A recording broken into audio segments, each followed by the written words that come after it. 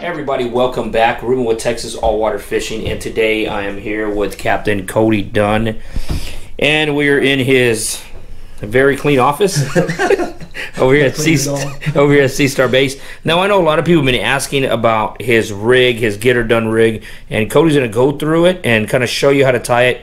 We're going to use a different line, not normal line that he would tie it on, but that's just so you can see what he's tying, how he's tying the knots. Yeah, normally we'll use fluorocarbon. I use 30 or 40 pound fluorocarbon line, and you know, I think them flounder, you know, they'll see your line if you use this bright stuff. I've seen some people who catch them with steel leaders even though, so everybody has their own deal. But yeah, this is the Get Her Done rig. So are you ready for it? Yeah, ready. Okay.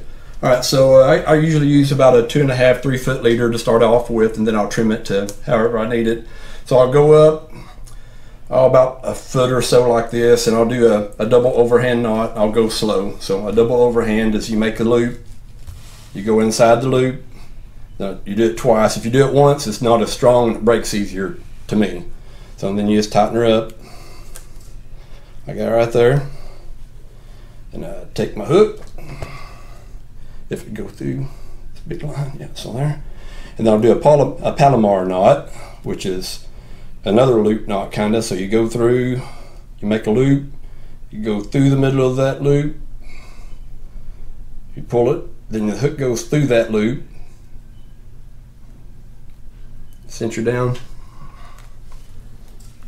like that. So that's that part of it. And then I try to get it about 7 or 8 inches off the bottom. So I want my weight to be about right here. Then you can see how pretty that hook stands out there for when you're jigging. So we'll go to about right there.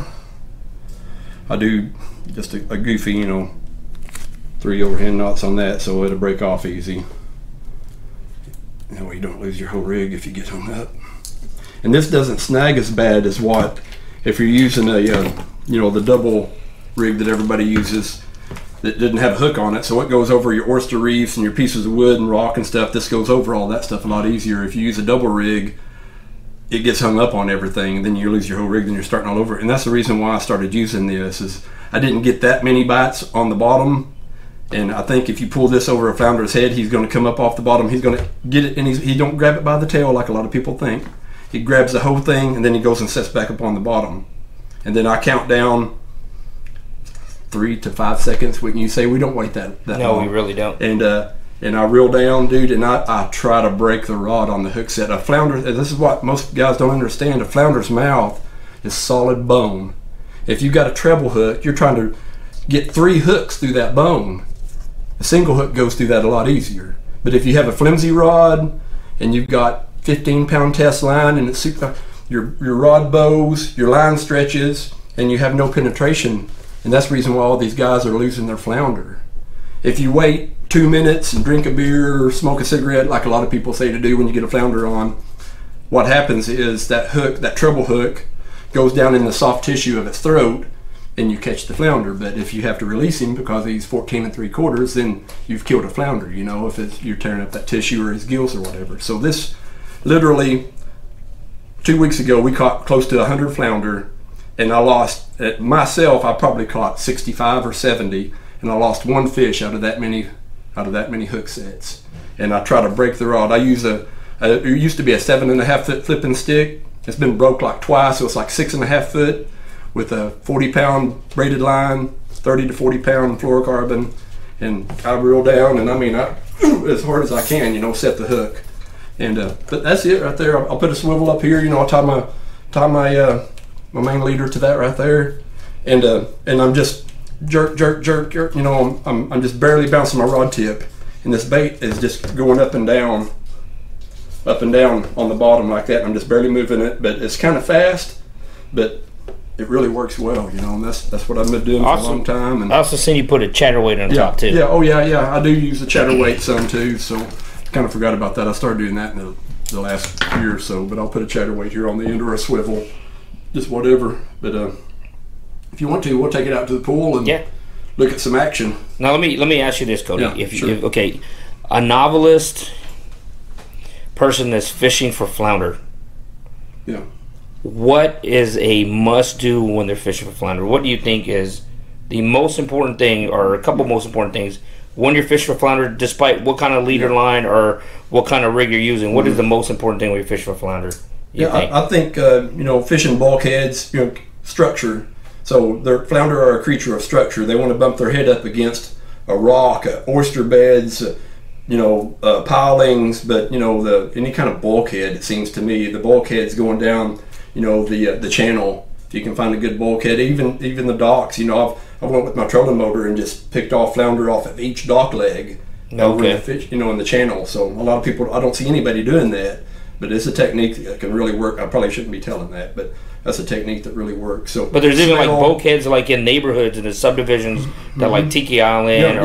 When they're migrating, they're coming through there, and it's the same thing. And it's in the summertime. Then it's grassy points, or any place that's got a ton of current flowing through. If you're fishing the bay, you want that current flow. They love that. They're an ambush predator. So they're waiting on the bottom.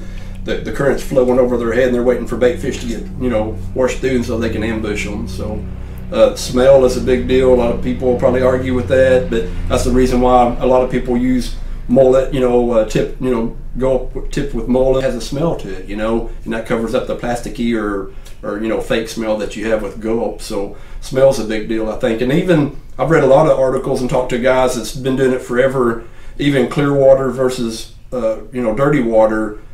Clear water, you want to use the more translucent baits. Like the new penny is what I always use if the water is 2 or 3 foot visibility, and if it's darker, then I'll use the hot pink and the chartreuses and all that stuff, and black even is a good color.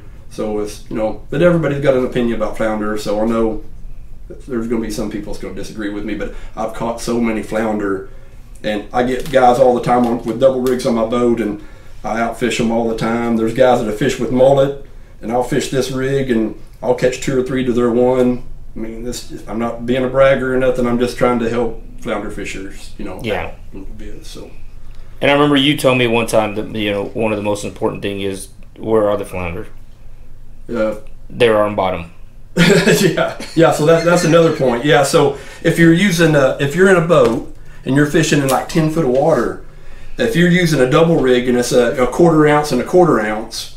If you're working it pretty fast, once you're halfway to the boat, you're starting to climb up in that middle water column, and the flounder are clearly on the bottom. So you either got to slow down or you fish a rig like this, and it keeps you on the bottom all the way.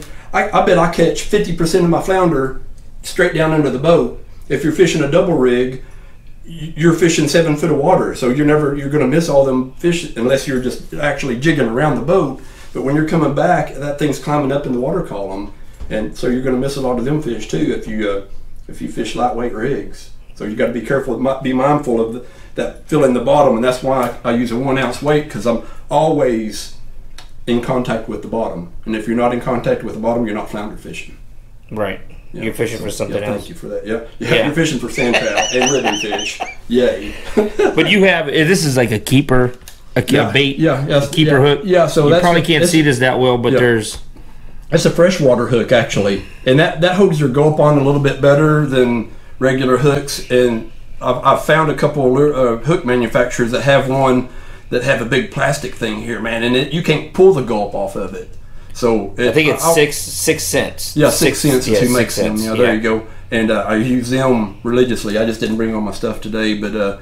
Yeah, if you'll try that, it stays on the hook. I mean, I think the other day I caught 6 flounder on one gulp. On one gulp, because it stayed on. If you use just a regular hook, one gulp, 1 flounder sometimes. Yeah. So yeah, for sure. Let me just cut in right here. When it comes to gulp, okay. So the other day I was fishing and I tore up my gulp a little bit. He wouldn't stay on anymore, so I pulled the gulp off and I put the gulp on upside down. I do it with swim mullet. I do it with the shrimp. I haven't put it on sideways, and it still catches fish. It will still catch fish upside down, sideways. Might look goofy. So yeah, it's gonna look goofy to you, but have you ever seen a dying fish? They don't swim upright. Yeah. So to the flounder, our rig. Yeah, because we're bouncing it, so even though it looks kind of goofy, it's still bouncing and jerking through the water, So, right. I mean, it's constantly doing this. So, like I said, we'll go out in the swimming pool here in a second and show you what it looks like. And It looks pretty good. Yeah. Yeah. So save your money if you rehook that Gulp again. Yeah. Several different ways. I haven't caught a flounder yesterday, though 2 days ago, with it shrimp hooked backwards. I hooked it backwards. Sweet. Yeah. Yeah. I mean, the main thing is the smell and the sight of something darting away from them, and that you get that reaction strike. Yeah. Yeah. All right. Well, thanks, Cody. We're gonna cut out and maybe cut back in. Oh yeah, and these Danco pliers are pretty awesome. Those are pretty pliers. Danco pliers. Real quick, you said 1 ounce. 1 ounce. And what size hook? This is like a 4/0. So I use kind of a big hook. I mean, these flounder, like I said, they're solid bone mouth, man. And if you use a little flimsy hook, I straightened the hook out on one the other day and lost a really big flounder. The one that I lost is because of my hook bent on the hook set. So the ones that the C-Sense, is that the name of the hook? 6 cents. 6 cents, yeah. They don't straighten out. They're very well made, thick, beefy hook, and they're not going to straighten out. And do you recommend a certain test line, like 20, 30? 30. I don't go any smaller than 30 or 40 fluorocarbon, just because my aggressive hook set. So if you get a couple nicks in your line from flounder teeth or hold on. Yeah. Now this guy's mad when he hooks fish. When he sets the hook, he's angry. He's talking about breaking rods. Yeah. You've seen I've seen him. I try. I always tell him, what did they do to you? On a small flounder, if it's in like 3 foot of water, he'll come out of the water on my hook set. So Yeah. Sometimes they'll go over or land in the boat or whatever. So and then they're green and you can't catch them because they're flopping for a minute or whatever. And I'm the opposite. I'm a finesse hook setter. Yeah, but you're coming around. Though. I am coming. You've been working on them guns. and a quick question. Fluorocarbon line. Do you have a particular brand you like? I like Vanish, and I like what's the pink again? And also Cigar. So who's that? Yoziri. Yoziri? Yeah, I had to look it up. I couldn't remember what it was. So yeah, Yoziri, 30 to 40 is what I use. There's going to be some people that says you got to use 20. And I kind of go big with everything. 40 to 50 pound braided line, big hooks, 1 ounce weights. I cover a lot of water. I fan cast, and I cover, and man, it works good. And if you don't believe me, come fish with me. Yeah. I think you outfish us. I'll put money on me. 4 to 6 fish to 1 to everybody I've seen. Yeah. So the other day we had 8 boats.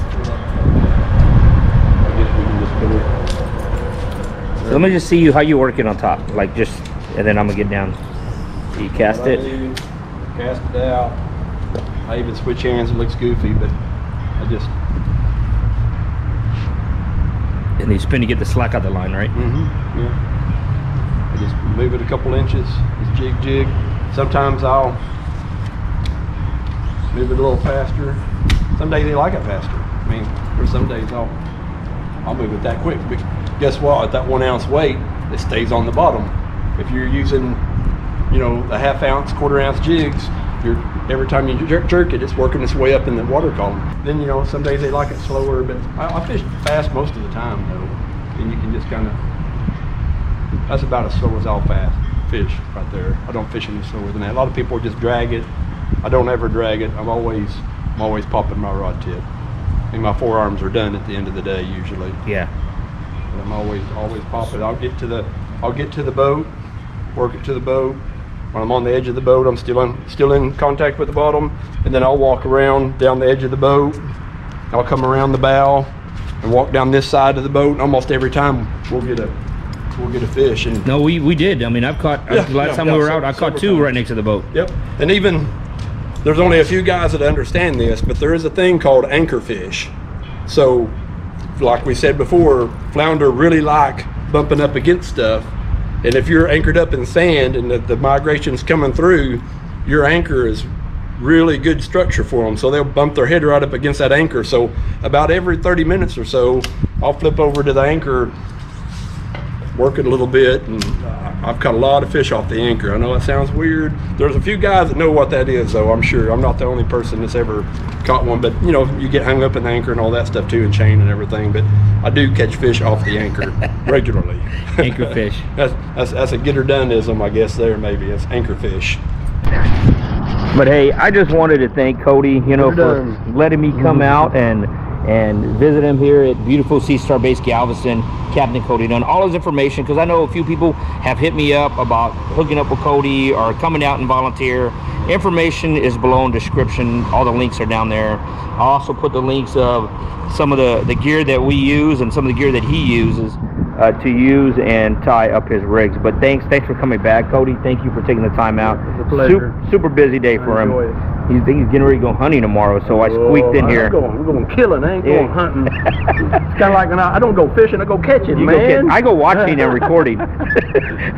but thanks for coming back. Don't forget to like, comment, subscribe, and share. Check him out on social media as well. Check us out too. Hopefully next time you catch us hooking up. Thanks.